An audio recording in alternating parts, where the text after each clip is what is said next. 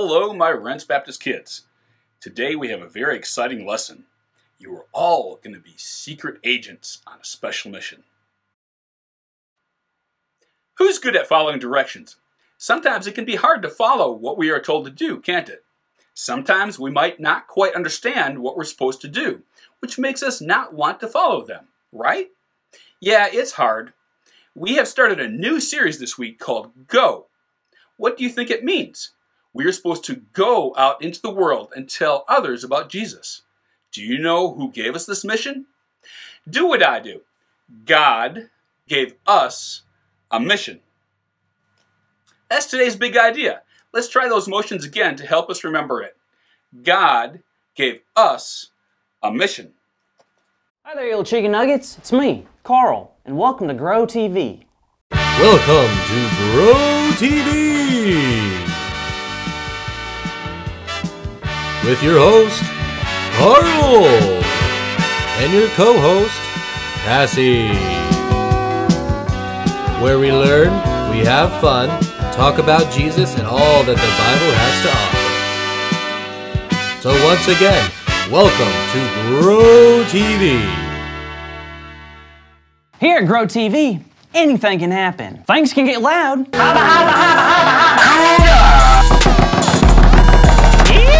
Things can get very quiet.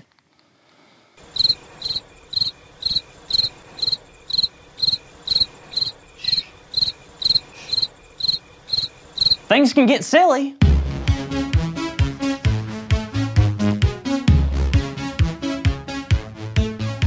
And things can get very serious. Hello, Basil. Yes. Send the check immediately. I'm serious. What I'm saying is anything can happen here at Grow TV. And someone can walk through that door right now. Hey, Carl. Oh, sorry, I didn't mean to scare you. Good, because you didn't scare me. I don't get scared. I'm tough. Okay, well, I just wanted to give you this. What is this? I don't know. Who's it from? I don't know. Where'd you get it? I don't know. How did it? I don't know. You didn't even let me finish. You're right. Sorry, go ahead. Okay. How'd you get it? I don't know. Okay, well, thanks. So what does it say? It says go? Go? Looks like there's something on the bottom, too. Well, you're right. It says Matthew 28:16 through 20. Interesting. I think that's a... Code.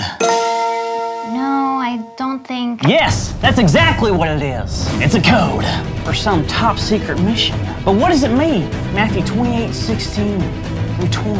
Matthew. Who's Matthew? Who's Matthew? How old is Matthew? Matthew, 28. And he could have eaten 16 to 20-something peanut butter sandwiches. That's it! Matthew was 28 and he ate 16 to 20 sandwiches that had peanut butter inside them. Case closed. I'm the winner. I don't think that's right. Oh yeah? What do you think it is then? I mean, I thought it was obvious. It's a Bible verse, right? Bible verse? Oh yeah, I guess that does make sense. Yeah, Matthew 28:16 through 20. Jesus gives the Great Commission. Commission, huh?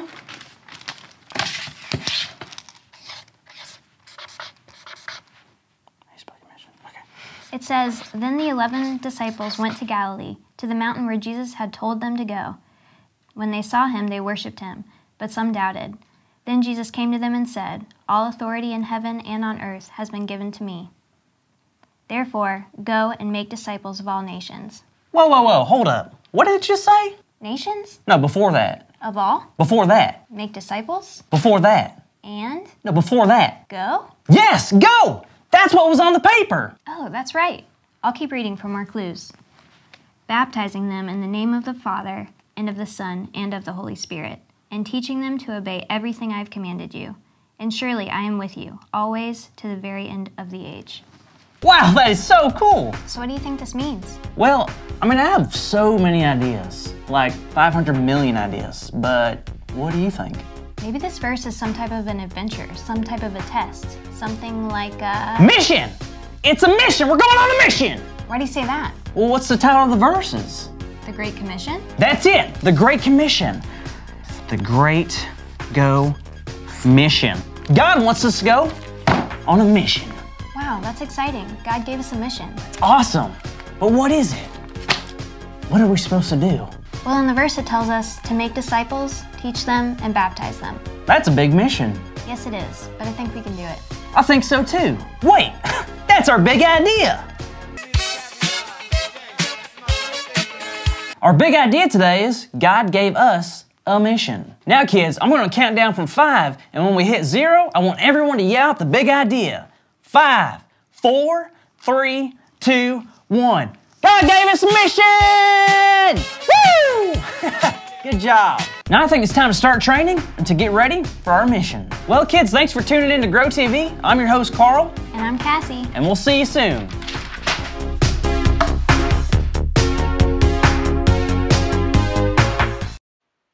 The mission God gave us isn't just any mission. It even has its own name. It's called the Great Commission. That's a pretty big word. Does anyone know what it means? It simply means Jesus has given us something to do. We find the Great Commission in Matthew 28. The mission was first given to Jesus' disciples, but it was meant for every follower of Jesus forever. So it's a mission for you and me too. Matthew 28, 16 through 20. The 11 disciples traveled to Galilee, to the mountain where Jesus had directed them. When they saw him, they worshipped, but some doubted. When Jesus came near and said to them, "All authority has been given to me in heaven and on earth. Go, therefore, and make disciples of all nations, baptizing them in the name of the Father, and of the Son, and of the Holy Spirit, teaching them to observe everything I have commanded you. And remember, I am with you always, to the end of the age." Our mission is to tell others about Jesus. Many churches do mission work in different countries around the world. The purpose of those missions is to share about Jesus to people who haven't heard about Jesus yet. But church missions are just one of the ways we can show Jesus' love to our community and the world. We can carry out God's mission right at home. Sometimes telling people about Jesus might look like caring for them and showing them kindness. Or it might look like noticing a need around us and being a big helper to people who need it. Can you think of some missions for Jesus you can do? Right now, I want you to act like spies. Here's your mission. Read Matthew 28, 16 through 20 once again. Then see if you can spy 3 action words in the Great Commission. There are 3 things Jesus tells us to do.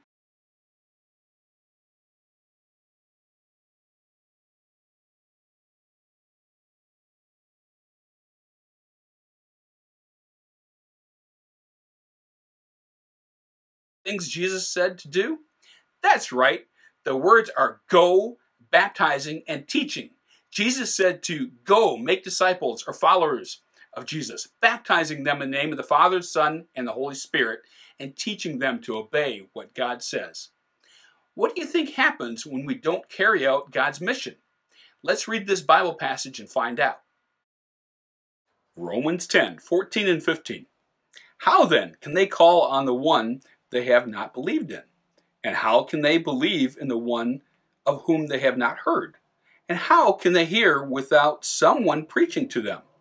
And how can they preach unless they are sent? As it is written, how beautiful are the feet of those who bring good news. This verse is saying that if we ignore God's mission, it affects a whole chain of events. If we don't go, people won't hear about Jesus. Because they haven't heard, they won't believe. And because they don't believe, they don't know that Jesus is the answer. Those are a lot of things that get affected by our one decision. Before we can go, someone needs to send us. And who sends us on a mission again? God. When we choose to follow Jesus, we are sent by God to go out and tell the world all about who Jesus is and what Jesus can do in our schools, our families, and our neighborhoods, and around the world, wherever we go. In Romans 10:15, it says about beautiful feet. I don't know about you, but when I think of the word feet, beautiful doesn't come to mind. But this Bible verse says delivering the good news about Jesus is so precious that even the person delivering the news and their feet are beautiful. That's how much people need to know about Jesus. That's how important our mission is. Think about someone you want to tell about Jesus this week. Is it a friend at school? Maybe a family member? If you can't think of anybody right now, that's okay too. Pray to God to show you the people who need the good news delivered to them using your beautiful feet.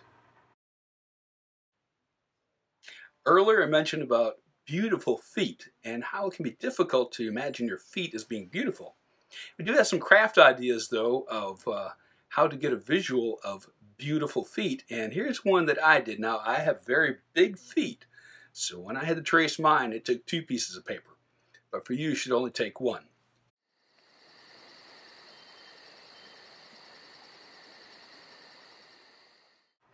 All you really need to do is just take your shoes and socks off, put both feet on a piece of paper. Now if you want to do a butterfly, you'll have to crisscross, left on the right side, right on the left side, and trace your feet, and then draw the body of the butterfly in the middle, and let your colors be creative.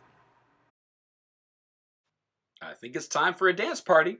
Let's shake it out while we listen to this song, which reminds us about how important it is to spread the word about Jesus.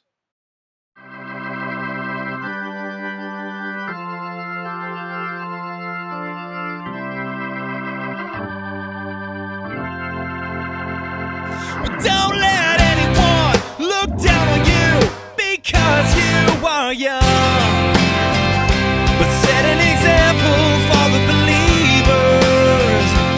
Don't let anyone look down on you because you are young, but set an example for the believers.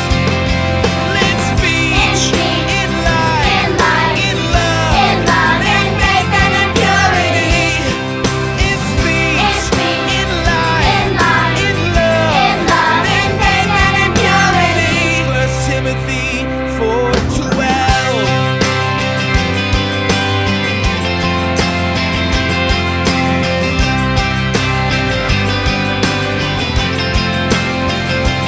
Don't let anyone look down on you because you are young, but set an example for the believers. Don't let anyone look down on you because you are young, but set an example for the believers. Let speech in light, in love, in faith and in purity. In speech in light, in love, in faith and in purity. 1 Timothy 4:12. 1 Timothy 4:12. One more time. Say 1 Timothy 4:12.